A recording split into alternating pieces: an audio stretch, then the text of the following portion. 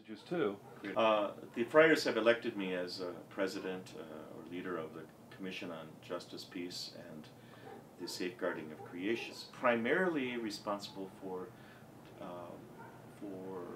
dispersing the funds from our social justice fund. And 2% of our income as Friars goes into this fund.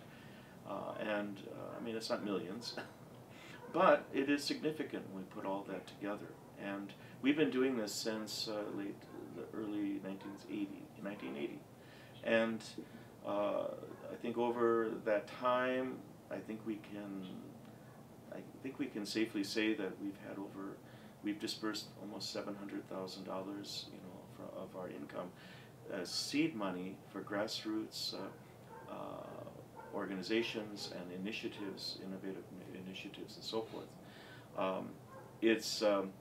It's work, but it's also fun to be making these connections with, people really trying to do things. These nonprofits and so forth. We're helping to bring again a deeper awareness of all peoples it doesn't have to be this way. This is a newer world. This is the possibility. That's what Jesus did with the kingdom of God. This is the way. This is possible. This is possible, and I'm proclaiming this is possible.